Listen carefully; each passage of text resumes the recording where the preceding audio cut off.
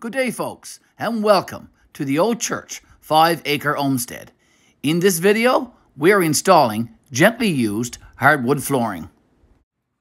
And to begin, we had to remove several layers and levels of floor in what was the chancel part of the old church, the area where the pulpit, the lectern, the altar, and the choir would be.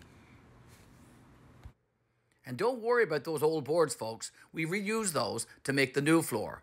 And the old 2x5 floor joists, we use those to make raised vegetable beds, a topic for a future video.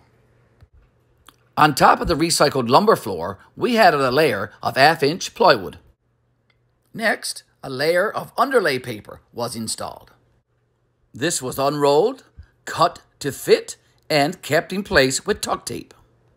The tools we used for this project included a hardwood flooring stapler with 2-inch staples, a mallet with a rubber top, an air compressor, and a brad nailer with 2-inch brad nails.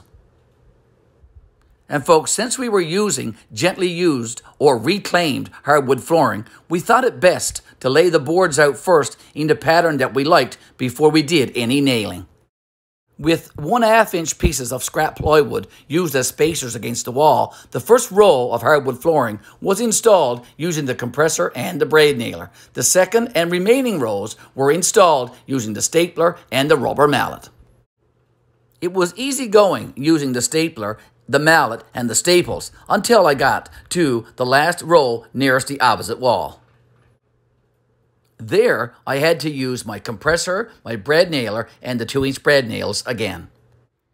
With the last gently used hardwood floorboards in place, it was nice to stand back and have a look at the finished floor.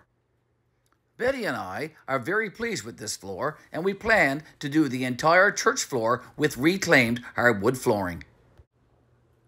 We hope you enjoyed this video, and we thank you for watching.